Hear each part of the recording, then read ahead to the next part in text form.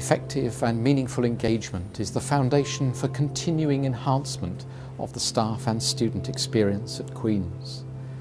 Engagement requires us to listen and address the concerns of individuals across the university.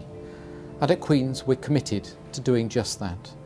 Committed to responsive feedback from issues raised by staff and students alike. There are a number of ways in which students and staff engage with each other.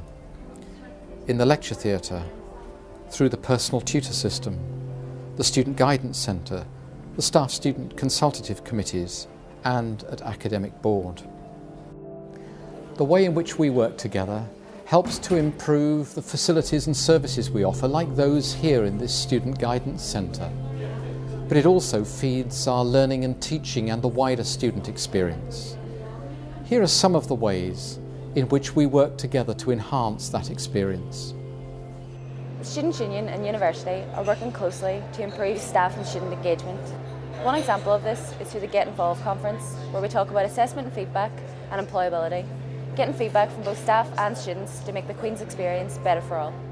In the School of Pharmacy we have a very strong interaction with the student body, and we interact with them through such bodies as the Staff-Student Consultative Committee and the newly formed Student Council, which is a body which represents each year.